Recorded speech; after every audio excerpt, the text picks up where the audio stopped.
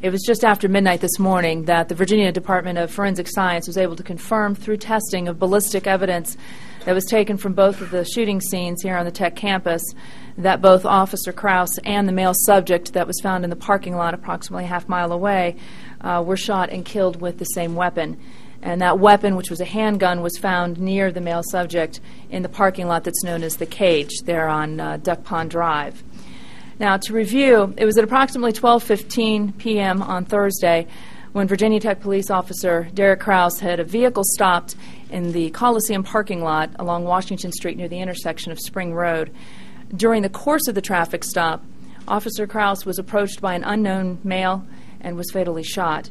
The male subject then fled on foot from the scene, and through the course of our investigation, we've been able to determine that he ran to the greenhouses where he apparently changed clothes, taking off a pullover top and a wool cap and putting them in a backpack, which he then left there at the greenhouses.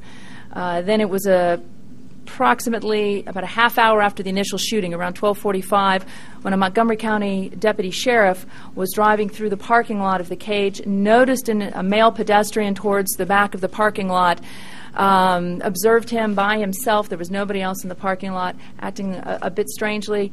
As the deputy then drove through the parking lot to approach him, lost sight of him at one point. When he finally did locate him, he found him laying on the ground, and he had been suffered what appears to be a self-inflicted gunshot wound, and the handgun was found nearby.